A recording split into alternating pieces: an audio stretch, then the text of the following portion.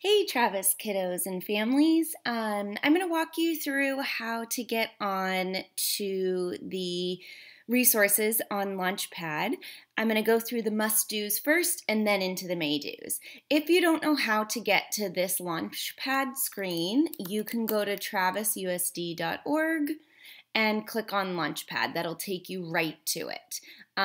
If you're having trouble with logging in, you can contact Kimberly Gunn. That window will always pop up. I'm going to log in as a student to show you what you have access to. So here you can see the learning resources. So that is going to be our main hub, especially for our must-dos. So here, Connect Ed McGraw-Hill, this is our reading program. So you'll find Wonders is the name of our program, but it's under Connect Ed. That's McGraw-Hill's name for their program. So here, I'm going to click Launch. This is the first screen you're going to find. And when you launch it, a few icons will come up. So you see the to-do, words to know, write, games, and read. The must-do things are going to be under the read. So you click it. Read. And it'll talk to you. So the very first icon here under read is where you're going to find the reading writing workshop book, and that is where all of our information is going to come from. I'll come back to all of the other options later for the may-dos, but first let me open this. It will immediately open up to this week's story. The story of a robot inventor is this week's story. If you need to find other pages, you can do that a couple of ways. You can either click back. So here are the word lists with the phonics skill. Here are the sight words. Here is the essential question, the opening of the chapter. And you can even go back farther into last week's work. But if you click, you can click around forward and backward this way to get to anything you need. There's also a screen at the bottom. You can type in a specific page number. You just click in that. So if I wanted to go to page 159, let's go 158 to 159.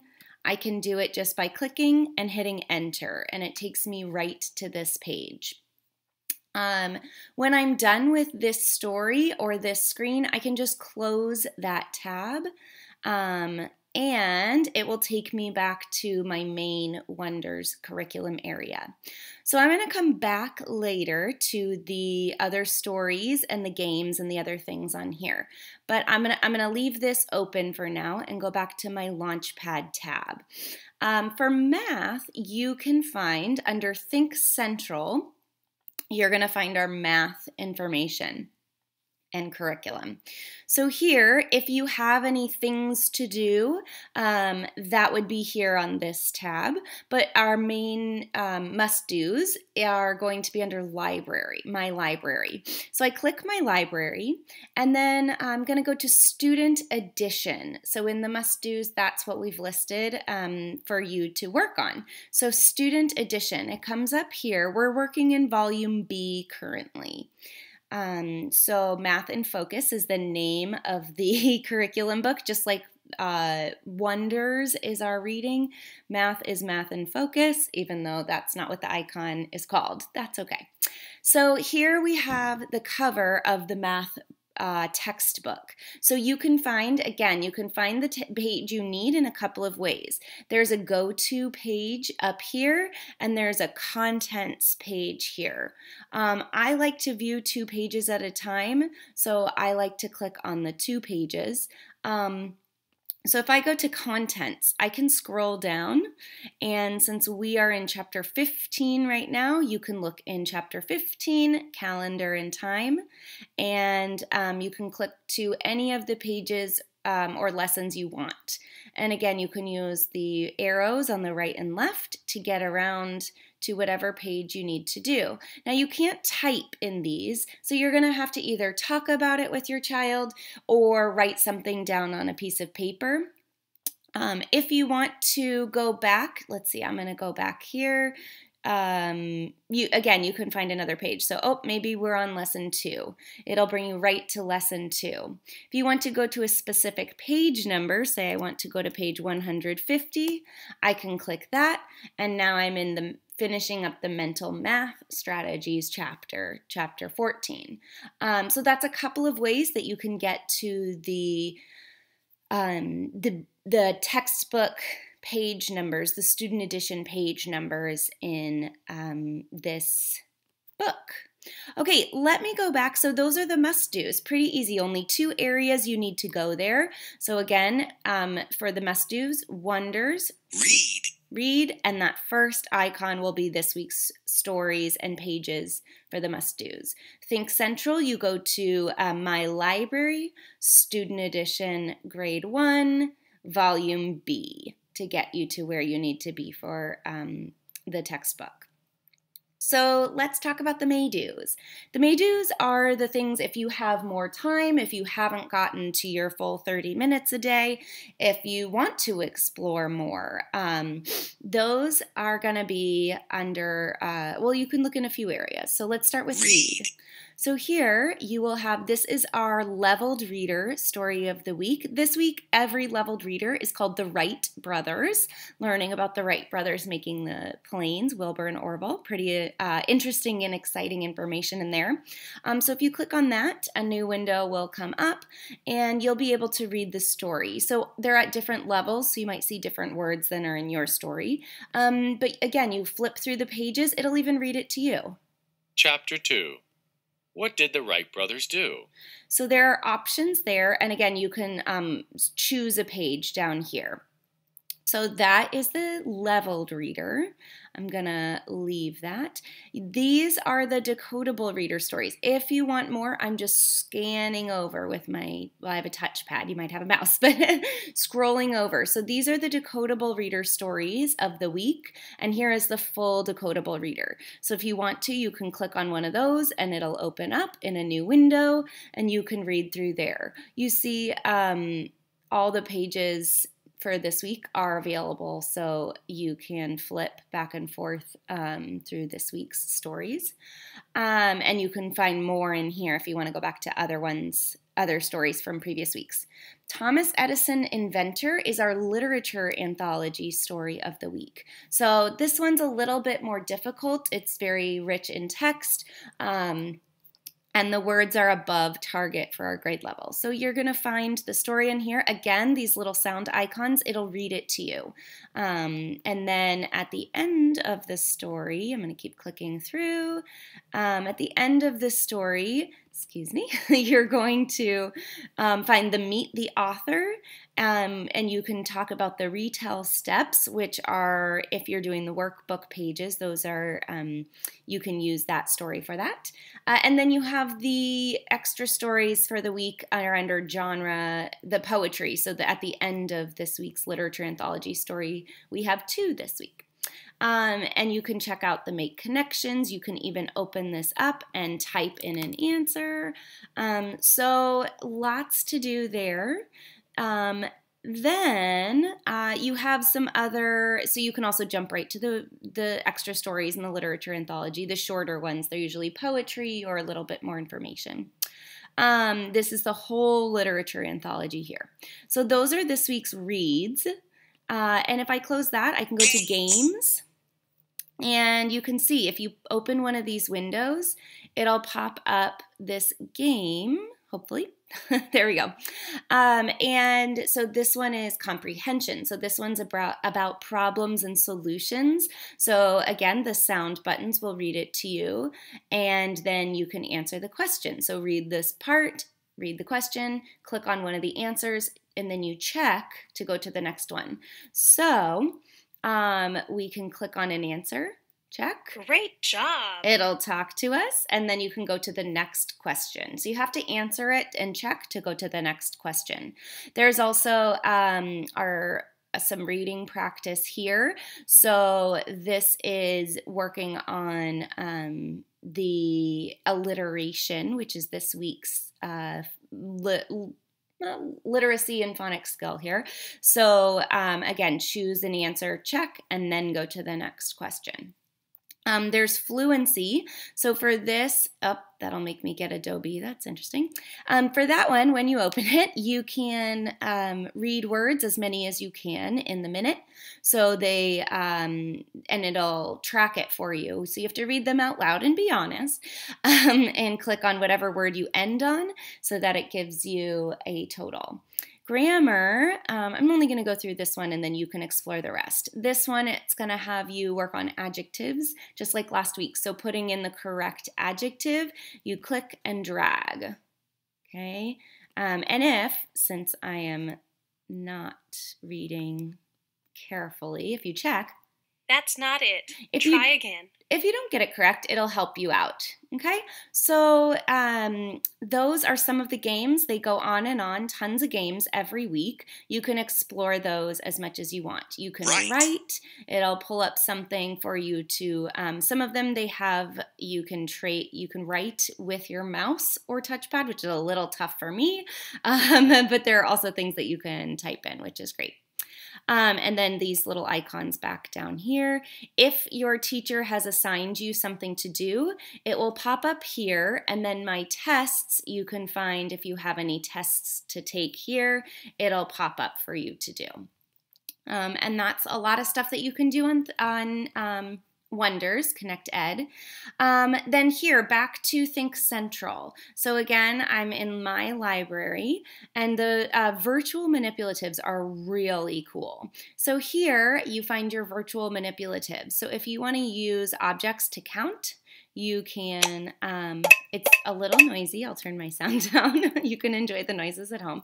So you can count as many things as you need, you can line them up, and maybe you want to add some more of a different thing. Then you can add more, okay? And then you can count them up. You can type in a number, so 1, 2, 3, 4, 5, 6, 7, 8, 9. So there are 9 objects, check. Correct. So it's very interactive. I'm going to use the broom to clear it. And if I want to do a different activity, I can compare objects. So let's see if I do 3 and 4, line them up. So I can compare how many? 3, 4. If I click on the question mark, it has a greater than, equal to, or less than symbol. So you put in the symbol, that would work. So 3 is less than 4. And check it. So again, then you have add, you can do this, 3 plus 3, and then you can line them up, and you can type in the number here. So add them. You can type in the answer, and it shows you the fact family information. Oh, since I typed in the answer and pushed add, it now won't let me check. But you can do the check button there too. So you have all of these different things that you can do. Subtract, same thing. So clicking on them. So here, when you want to subtract, you can either type in the number, or you can click subtract and then start taking them away by clicking on them again. Okay, and then if you want to type in the answer, there are 2 left. Whoops, then I just added one more by accident. Okay, so then I'm going to clear that. I'm going to go back to the menu here. So you have a ton of different things to do. You have number bonds. So when you click on the number bonds, you can put in the part and whole. You can use the objects to do that, and then always check to see if you're correct. You have the number bonds. You also have the number balance, which is really helpful. So you want to balance both sides. So 7 and 4. So if I do 10, right now they are not equal. So you could do greater than, less than, or equal to. But if I change this, let's see, I'm going to erase. You can use this little eraser button. If I do 6 and 4, with 10, it balances out. Now you can add more than 1 to each side, but you're going to have to add them all up. So if you want to add 3 numbers, that's good practice. Here you have the buttons. We do this in class just with adding and subtracting and putting the symbol in the middle. So this is a great visual to help you with those. If you want to do base 10 blocks, that's a great one for addition and subtraction right now. So these you can just show. Here are your 10s, here are your 1s. You can line them up. Okay, other forms, they'll show you how to write the word, the expanded form, and the standard form. Now this one, let's see, when you go to, you can compare them, putting some on the top. So if I did 22, compare with 21, you can put in the symbol and you can line them up to show. So which symbol would go in that place? 22 is greater than 21. So that's one way to work on compare. If you want to add, so you need to get, oops, sorry, I'm clicking buttons. You're gonna click, so if I have this, I'm gonna line them up. And then I'm gonna add, so I have 12 and 2. If I add them, oh, it already regrouped it for me. So it is equal to 14. I found on mine I have to put in more 1s than 10 in order to open up the 10s the next time. Last time I didn't have 10s available. There might be a way to do it. If you find out how to do it, fantastic. So here, if I add 25, no, let's do 24. 24 plus 16. Okay, so let's line them up.